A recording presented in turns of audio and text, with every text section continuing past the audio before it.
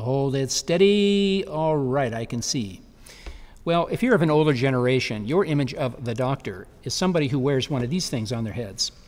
Well, they don't do that much anymore, but it's a simple reflector and allows me to use this other light to get a better look at your face. Now think about it.